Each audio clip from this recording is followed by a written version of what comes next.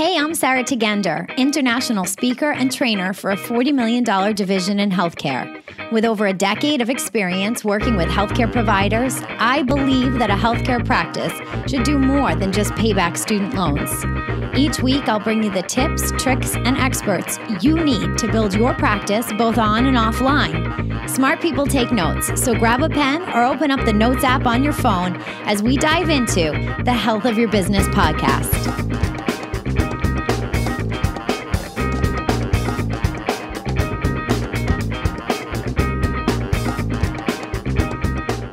They say in business, you need to niche down and then niche down and then niche down again.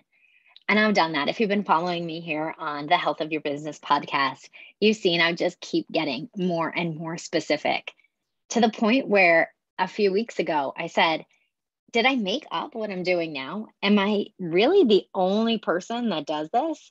I feel like instructional design, onboarding experiences, curriculum, adult learning, the actual putting together of courses and love for tech that I have is something that I made up because I'm not hanging out with anyone else. And the worst thing to do is to be the smartest person in any room. And so I just said, I've got to find other people. And all of a sudden, in a group that I've been a part of for years and years, I found someone and it sounded like she was doing exactly what I was doing, exactly what I want to be doing, exactly with the exact people that I want to help. And I said, oh my gosh, we need to collaborate because you must do things a little bit different than me. And I just need to validate that this is the conversation that I want to have every single day. And that's such a huge thing. I want to just stress is that there is no such thing as competition. It is total collaboration. We're all going to have our own special sauce. We're all going to have our own thing to share. And the other thing is that I love to create really intimate relationships.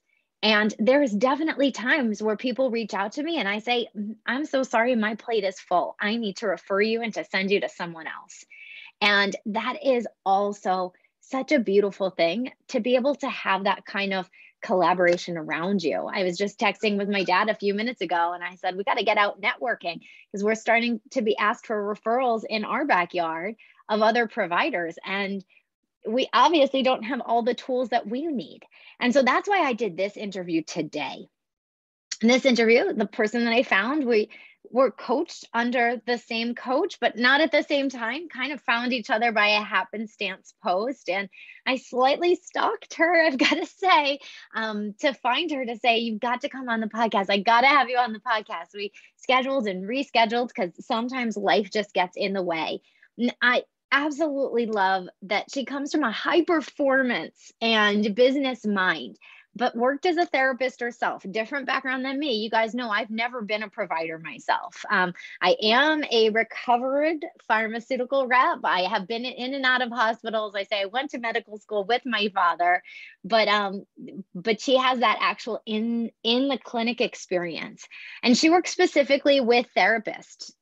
Your occupational therapist, your physical therapist, that type of therapist, and who are navigating the online space. Because how do we do this online? That's a very physical type of therapy where you're together, but she's helping those types of therapists as coaches, course creators, community builders, and my favorite, which is educators, helping her clients be more strategic with their numbers, more confident with their sales systems. Gosh, do I love a systems girl, and has an emphasis on relationship-based business transactions and selling from the heart. So Melissa LaPointe is my guest today. I really hope that you're going to love the conversation that we have as much as I do. And this is not just about the income, even though that's important too, but really that impact and creating a system for both. So let's get to it.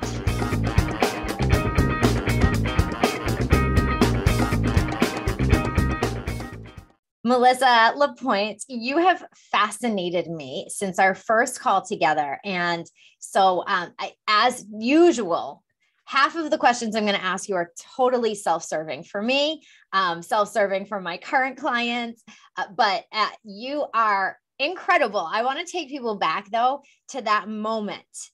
Tell us about your backgrounds because you are a health provider and when you needed to pivot. Give me that origin story, please. Oh my goodness. Okay. How long do we have? All right. So thank you for having me. And my origin story in terms of healthcare. So I got started as a pediatric occupational therapist. And so 2005 is when I started practicing, and a rural healthcare practitioner, meaning I did all the things. So, there was a parent coaching component there, all areas. That's the life of a rural practitioner.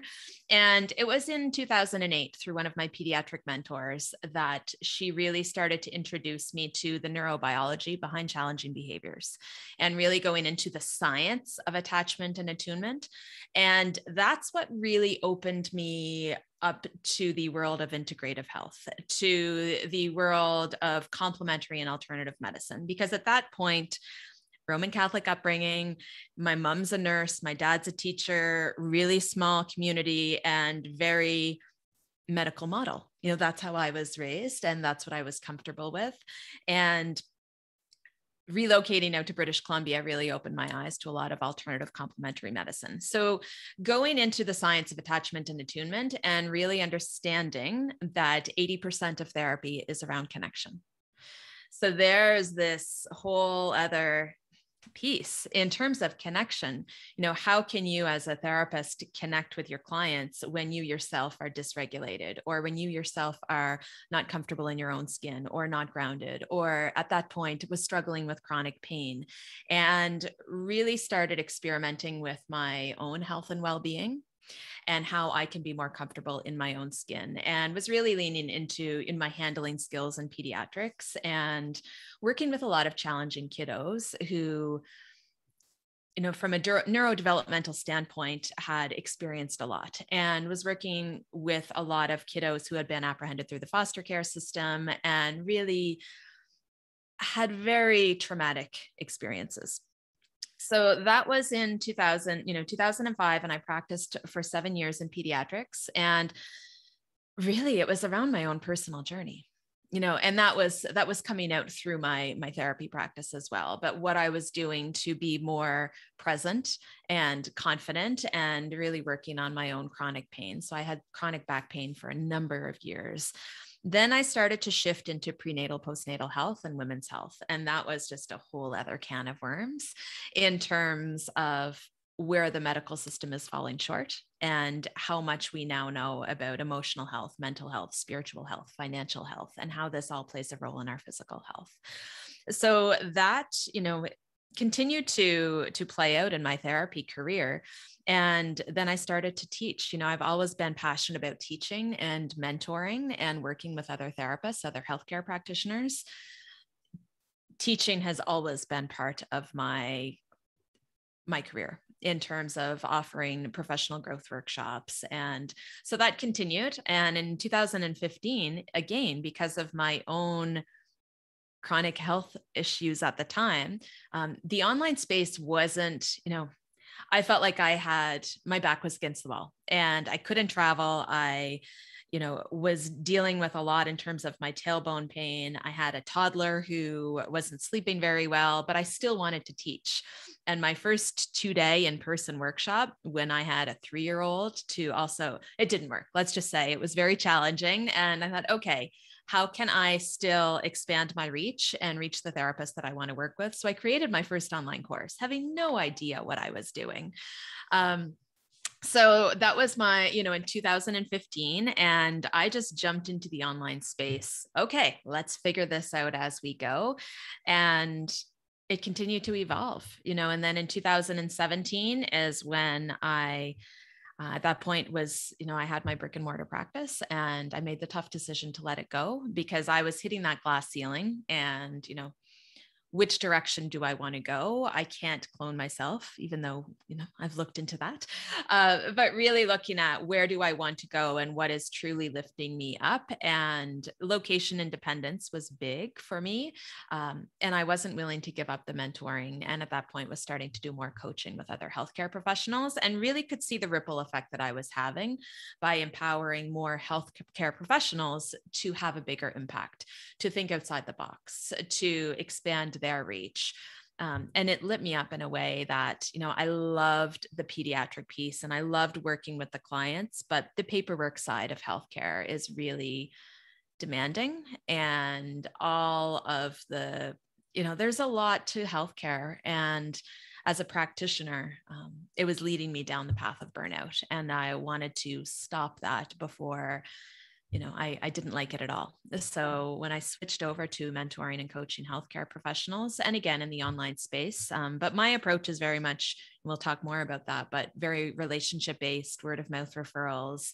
And I have a very minimalist approach to my online business, which serves me. It's not for everyone, but that's how I operate. And, 5:30 in the morning on a Monday, like there's no Monday blues for me. I love what I do. So yeah, I think, here for a reason and really following my heart and really leaning into my strengths in the process.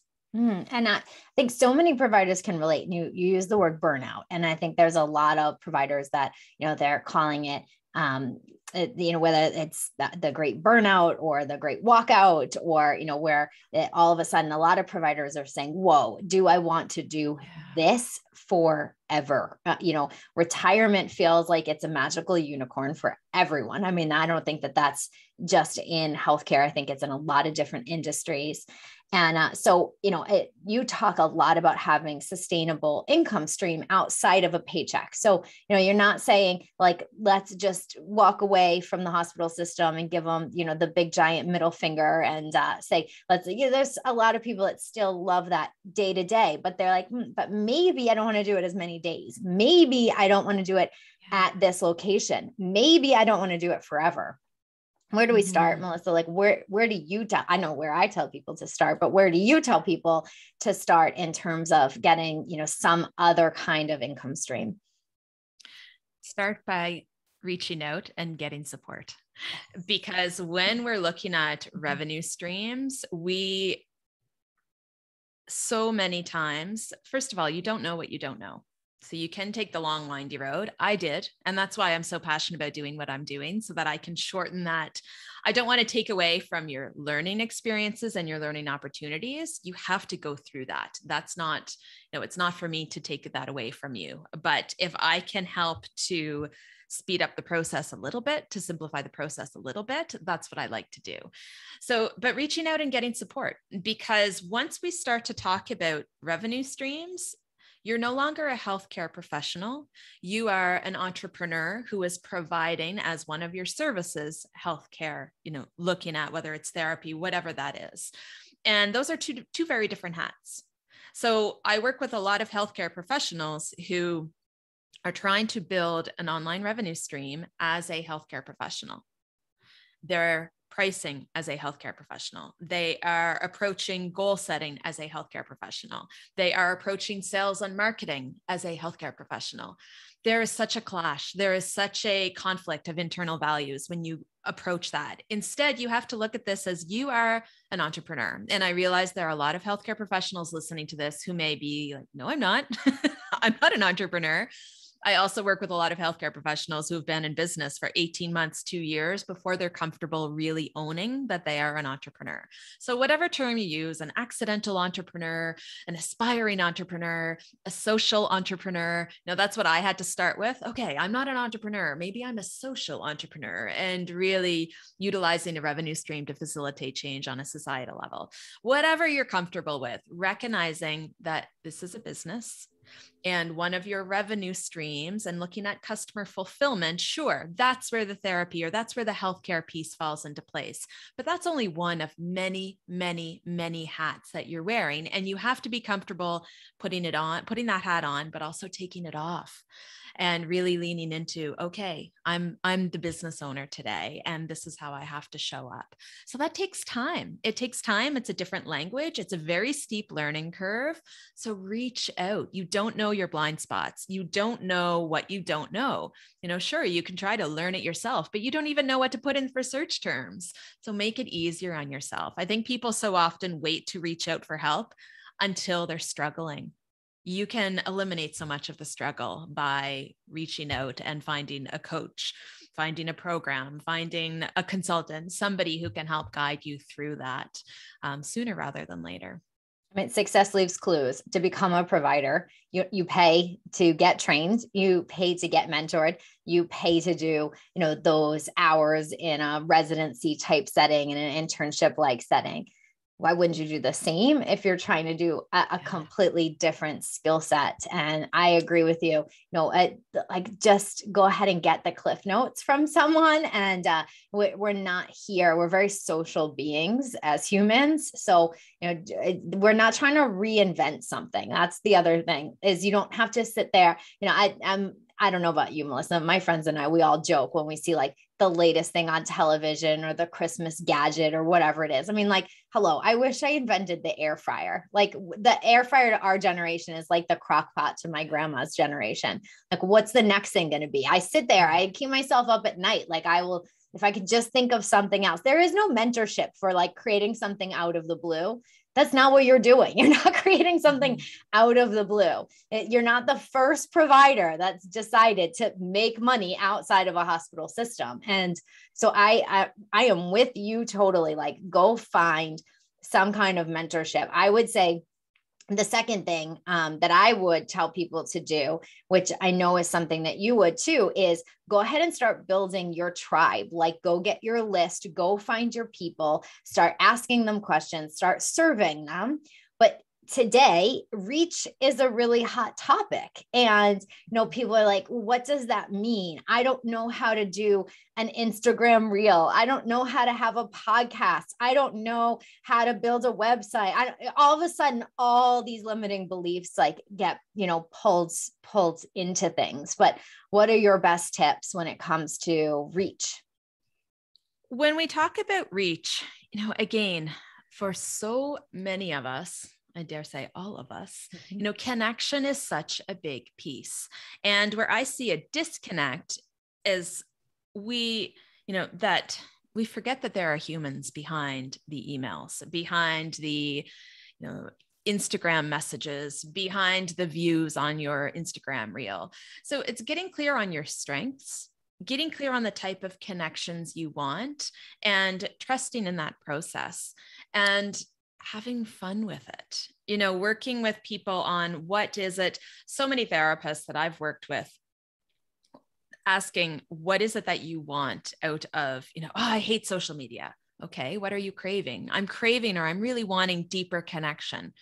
Okay. So instead of thinking you need to create an Instagram reel for 5,000 people, who do you really want to connect with? What's going to light you up? Who do you want to serve? Who do you want to support? Create the content for them and invite them into these deeper connections. If that's what you want, if that's not what you want, so I guess the first step is getting clear on what you want and then going for it. But people forget the power of connection. I don't love showing up on video, but I love the connection that facilitates. So when I'm showing up on video, I'm not focusing on the camera. I'm looking at that camera as a tool, as a portal for me to go through that. That's my energy source to connect with the people behind the camera. So I'm not in my head anymore thinking about the camera. I'm visualizing the people that I'm connecting with, heart to heart, having these beautiful conversations with. And that's what lights me up. And that's what keeps me going. And that's where word of mouth is still a very powerful piece that we forget about. We have still, I'd say 60 to 80% for us, our customers come from word of mouth referrals. We're not doing a lot of paid advertising. Well, this year we've done no paid advertising. We've been serving through word of mouth. So get clear on who you want to serve, how you want to serve them, and what type of connection you're craving, and starting there. Don't think, oh my goodness, I need to get 1 million people. How am I going to create content for 1 million people? Then we get up in our head and we spin our wheels and we go nowhere, especially as healthcare professionals. That ability to connect with other people is such a big piece of the puzzle. And when you're moving into the online space, you don't have to lose that. You don't have to drop that. Oh, I don't want to work in the online space because I crave relationships. I crave connection. I hear people say that and my brain explodes. I'm like, oh my goodness, I have had some of the most intense, beautiful therapeutic relationships with clients that I've never met in person. The ability, what we have through technology is amazing. You can still get that, but you have to be aware of that and be aware of your strengths and how you can play on that. Yeah, no, I that is so true. I'm thinking about, some marketing tactics of olden days, and when I first started in business, the big thing was get your business card, because you got to make sure that everyone has your business card.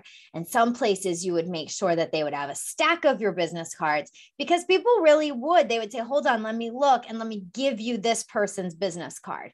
Right. And today, if you give me a business card, which people still sometimes do, I'm like, could I take a picture of it? Because I am not going to keep this anywhere. I do not have a place for it in my life. I will not have this piece of paper. Can I follow you somewhere on Instagram, on Facebook? The thing is then I follow you and then you're radio silent. And then that's where my Rolodex of business cards are. I'm like, who's active? What are they doing? What's going on? I go check in on my friends. I go see what they're doing. And if I like what you're doing, that's how I'm going to give someone your business card. I am going to share it in Messenger to someone else. Like, we are going to have a conversation about you. We are going to, one of the people I love to follow, Jasmine Star. I absolutely love Jasmine Star. Jasmine Star, I have a picture with her. She has no idea who I am. I've bought Jasmine Stars. I'm in her community. I've been there for years. I've paid her hundreds of dollars. She would not have any idea who I am. Yet when she moved into her house, just this week, I sent my husband the video of her and her family moving into the house. And I'm like, are we not so happy for Jasmine? Like, if, whatever that's that referral. So when people say, where do you get your stock images, Sarah? What are you mentored in social media? I'm like, my girl, Jasmine, and you got to go look at her baby, Luna. Luna's so cute. Like, I'm raving about her as if, like, you're totally right, Melissa. Like, I think Jasmine's one of my friends. Like, she has no idea who I am. And, this is what we need to do. We need to treat everyone like they are our friends. We need to remember that. We need to create that experience. That's how people are going to get that know, like, and trust. It's like, hello, we are no longer riding around on horse and buggies. Like, I'm sure there was resistance when Henry Ford came out with the Model T and said, oh, what is that, newfangled thing? How am I going to drive that? I'm comfortable with my, good old girl, Sally, to get me around. Like, hello, we've got to move into the next wave. And if that means social media or video or, whatever it's going to mean in the next few years, that's the business card. That's what it is. Yeah. And I like it. And so there are ways. More. Yeah. And there are so many ways you can show up. You can do it authentically, and you can, be quirky, and really looking at why are we showing up in the way that we are, but understanding, it's dripping breadcrumbs and it's building that relationship. And depending on the type of service that you're offering, you may put an offer out and people may not take you up on it, but it's not that you didn't get the sale. It's that you didn't get the sale yet. That's such a big piece. And, we have so many people in our membership community where we have this discussion all the time. They come in, I didn't get the sale. And I laugh because I can put it back on them and say, how many times did you and I connect? Or how many of my free masterclasses did you come to before you signed up to work for me or work with me? And, their eyes go big and they start laughing and they're like, oh, it was sometimes a year, sometimes 18 months. And they just weren't ready. They weren't ready to make that shift yet. And, it's not that they said no to me. It was no, and that's the beauty of longevity. That's the beauty of being in this industry for as long as I have, is that I know okay, we can warm up and it takes time, and maybe I pop the question too soon, and that's okay. And you need a little bit more time to really know, like, and trust me, because hey, I'm quirky too, not one to, so get used to my teaching style and get used to how I show up and get used to the way I interact with my people. And, that's okay. So really looking at, again, you're a business owner, or you are an entrepreneur, you are, that content creator, not the healthcare professional in that situation. You're talking about your experiences, but, because in healthcare professions, so many of us, testimonials are bad, profit is bad, selling is bad. In occupational therapy, we were very much taught you shouldn't promote yourself as an individual, you should promote the profession. So 50% of the websites I go to still, front and center primary real estate is all about what OT is. And I'm like, oh my goodness, people don't care. Like, they don't care. They care about how you can solve their pain points and their problems. They don't care if you're an OT. They don't care if you're, a nurse practitioner. They don't care if you're an orthopedic surgeon. They care about, oh, that's great that what they're doing, but, I don't have time for that. I have to go look for someone who can solve my problems, right? So it's really getting clear on how you want to show up. And, again, it doesn't have to feel heavy. What are your strengths? What do you enjoy doing? Who do you enjoy working with? The beauty of this type of work, you don't have to work with everyone. You don't want to work with everyone. And it's okay to put out content that repels people if it attracts, your people. And really, niching down and getting super clear on the type of client you want. And that's so different than what everyone's been taught, because you're part of a hospital system, you're part of an insurance system, you're part of an electronic medical record. So you're, bound by those parameters. You have to see so many people in so much time. So there's time parameters. Maybe you only get 20 minutes per patient. Maybe you only had 7 minutes per patient. In the case of my dad as a obstetrician gynecologist at times, maybe you had to send everything through an EMR, the electronic medical record. So you were bound just by their handouts, or, the dreaded gold standard in the medical industry, which is photocopies of photocopies. I don't understand why it's the only industry I've ever been in where it's acceptable to give someone a photocopy of a photocopy, as, this is your coveted information on how to prep from surgery, and you can barely even read it. And so, now there was no experience that was part of the healthcare system, because that was all done by other people. So if you sent them to the pharmacy, that was the experience of the pharmacy. It wasn't a reflection on you. It wasn't a reflection from the EMR. It wasn't a reflection on how much time you got. Now, all of a sudden, you can create your own thing, which means you get to create your own curriculum design. And so, you and I have this love for instructional design. We have a love for adult learners on the internet today. Why do you think it's essential, today, in 2022, why is it essential to have someone help you with curriculum design? Because statistics show that 95% of the people aren't going to complete your content. That's the reality. My first online course, I took what I would have taught in a 3-day professional development in-person workshop, same slides, same approach, and I recorded it, and I posted the 90-minute long presentations. And I didn't know what I didn't know, understanding. And I have a brain-based approach to the online space. I'm fascinated by the different ways that we learn. And that's something that you need to consider.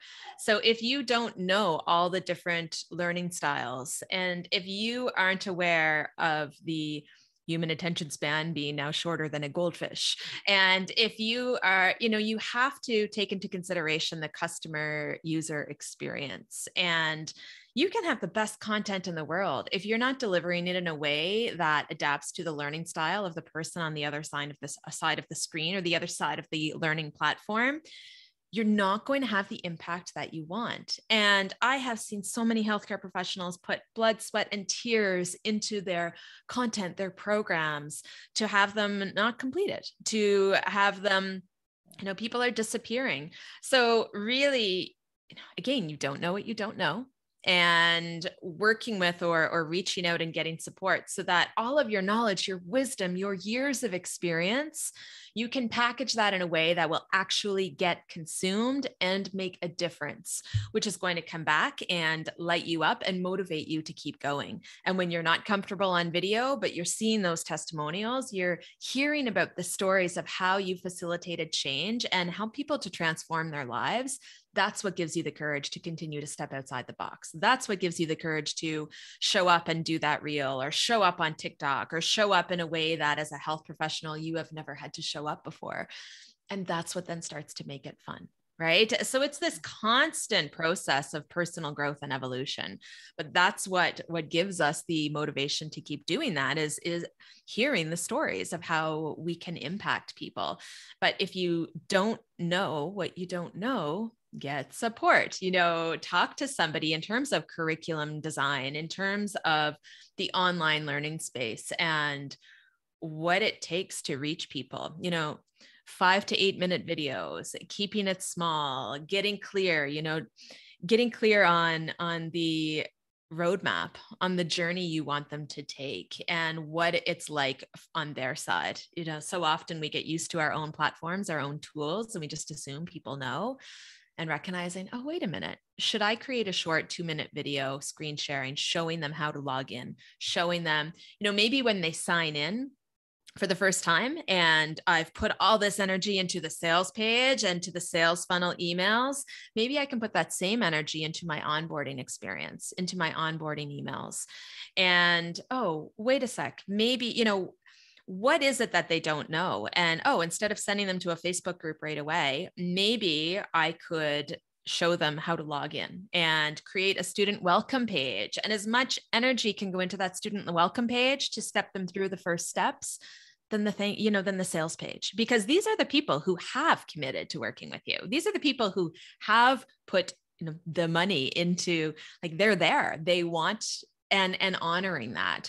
So I think that's part of it too, is really taking the time to step back and look at that customer experience and looking at the type of roadmap we want to bring people on, and knowing we're not meant to serve everybody at all levels of their journey. We're there for a short amount of time, and how can we have the biggest impact with that short amount of time that we're with somebody?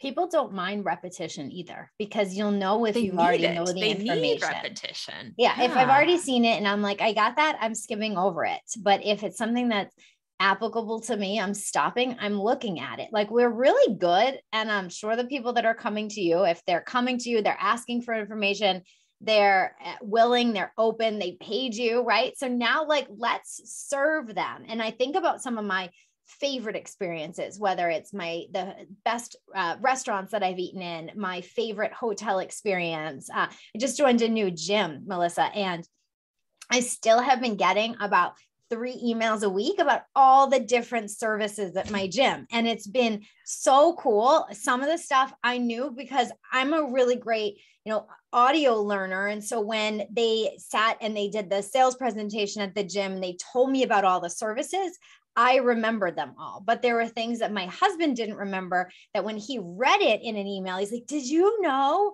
that, X, Y, and Z about our new gym? And I'm like, yeah, I remembered it from hearing it, but I get you needed to see it. And so it's okay that I saw it again. Didn't matter to me. I'm fascinated by the way that they send me about 3 emails a week. I'm maybe 4 weeks into being part of the gym, and I'm still in this onboarding experience. And I just think it's been so cool. And it's really showed me too, you can't send too many onboarding emails. I'm not unsubscribing. I totally could, maybe because I'm fascinated by onboarding experiences, but I'm learning new things. So why would I opt out? I am paying a good amount of money for this gym. I want to take advantage of all the services. And it seems like every week they keep telling me about a new service. Yes. So why not do the same? Like, don't just expect people to be able to say, okay, well, I told them once, I send them one email, or it was there on the sales page that they maybe saw weeks ago.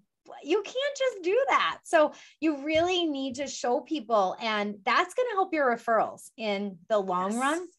And another thing that I think is really important that I do with all my courses is just bake in the testimonial process as well. Make that a part of it. Tell people at the beginning, it's what they're going to do. Ask them multiple times, gamify things, gamify the testimonial collection process. I think all these things are really just so huge.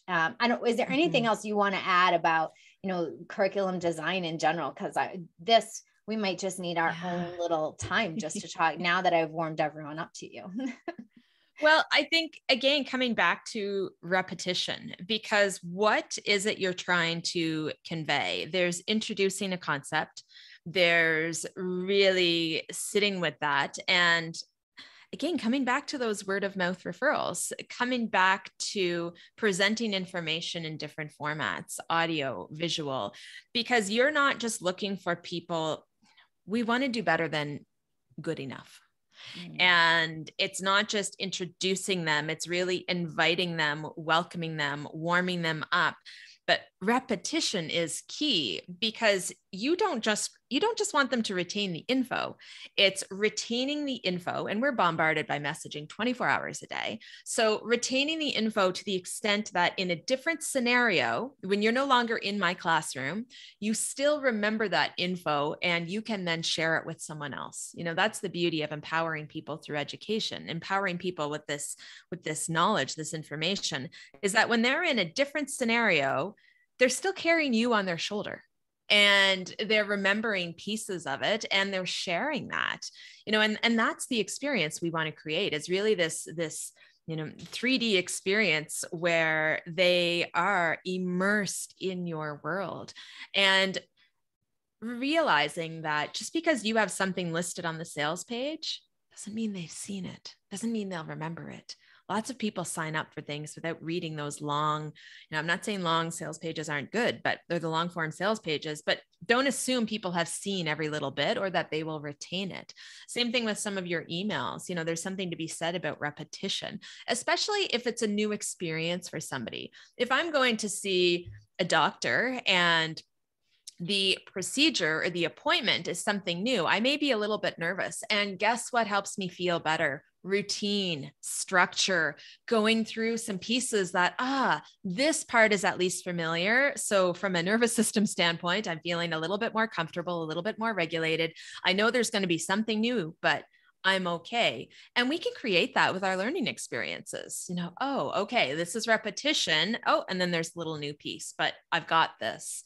Because for a lot of people, platforms, technology, tools, software, there are so many moving parts, and we get used to what we know. And it's so easy for us to assume everyone knows. No, not everyone knows how to sign into Kajabi and change their settings.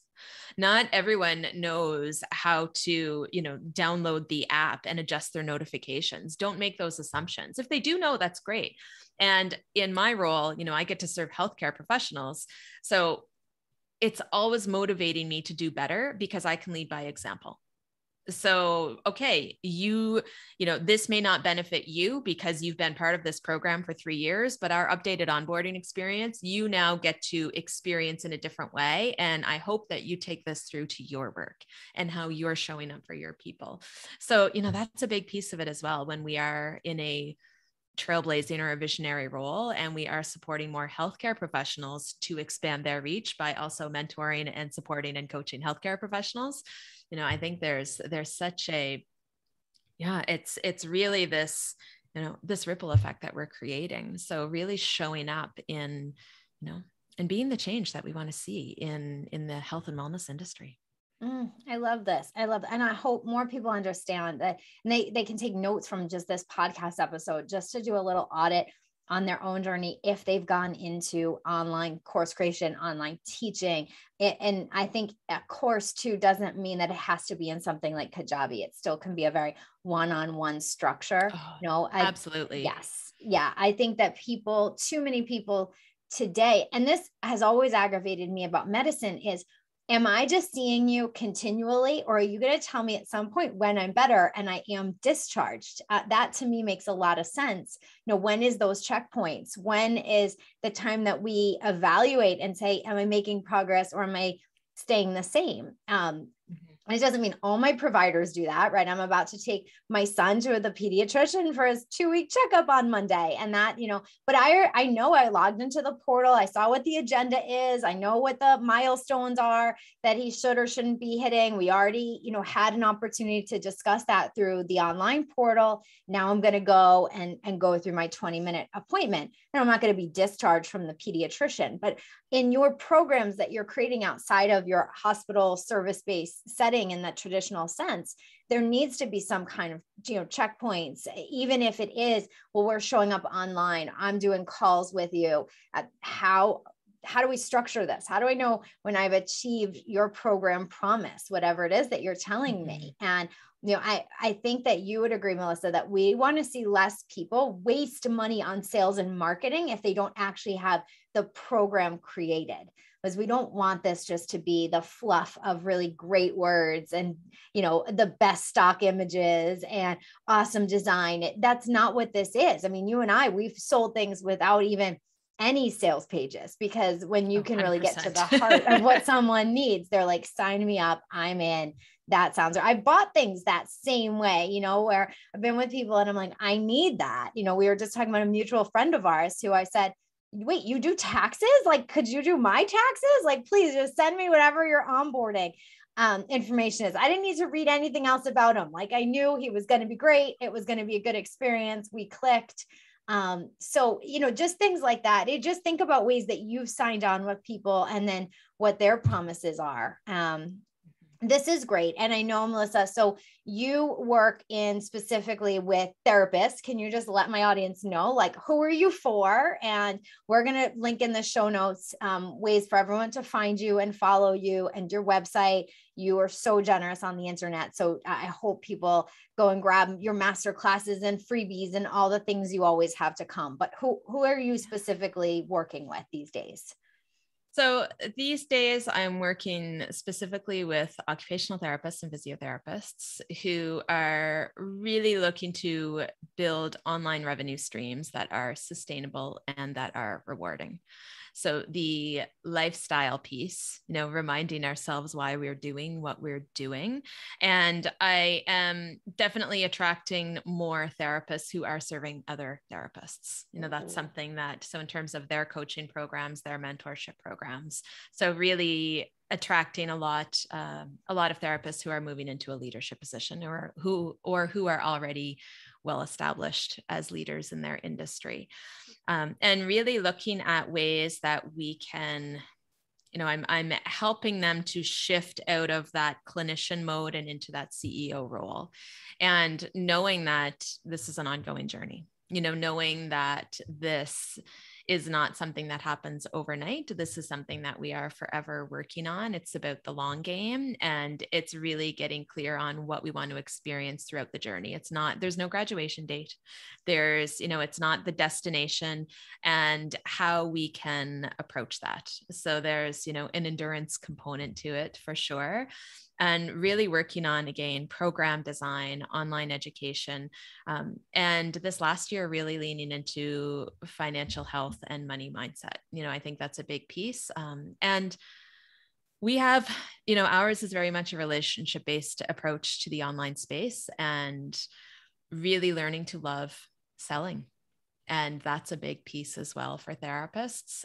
But when we look at our offers and how we can grow and evolve with our offers, and learning how to sell intuitively and love what we're doing. And, for me, the transformation is in that transaction. So helping therapists to, again, embrace that CEO role. And our practitioners that we work with, we want them to make more money, because the deeper their pockets, the more good that they're doing in the world. I want to see them generating more revenue, because I am seeing the ripple effect that they are having.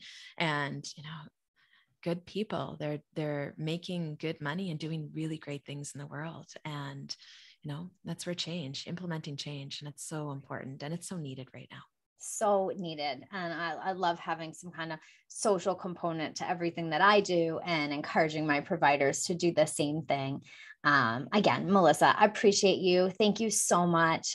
Everyone go follow, because her stuff is just so great. And I'm glad that you're doing this work. And I know I'm going to send some therapists your way for sure. So I bet we're going to talk soon. All right. Thank you. Okay. Thank you so much, Sarah. We'll talk to you soon. Thanks so much for listening. And you know I want to help you have a healthy business inside and out. If you've been trying to market and sell your services and things just aren't clicking for you, then we'd like to help you have a major shift and feel completely confident in how you move people through a health journey. I want to invite you to take advantage of a special free health program discovery session where you'll work together with one of our coaches to create an empowering vision for your health business success.